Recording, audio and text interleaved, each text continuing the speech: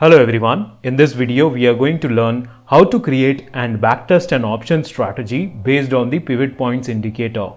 A pivot points indicator is a technical analysis tool to identify potential support and resistance levels. This indicator plots several lines on the chart.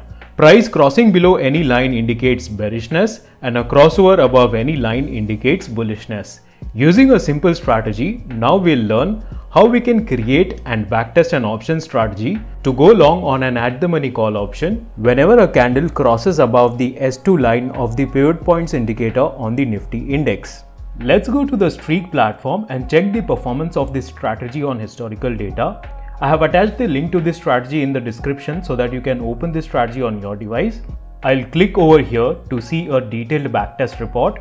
If I scroll down, I'll be able to see a lot of performance metrics such as winning streak, losing streak, average gain per winning trade, number of wins, total number of signals, etc. I can click on the brokerage toggle button to check the returns after accounting for brokerage. I can click on the transaction details button to check each and every transaction that has taken place during the backtest period in a table as well as in a chart form over here on the top. I'll go back.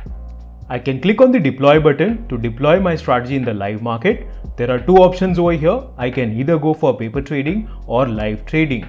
In the paper trading mode, trading happens using virtual capital. It allows you to test your strategy in the live market without risking your real money.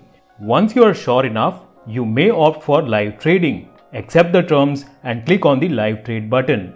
Now the strategy is live in the market. I have attached a link to this strategy in the description so that you can open and check this strategy on your device. Thank you for watching.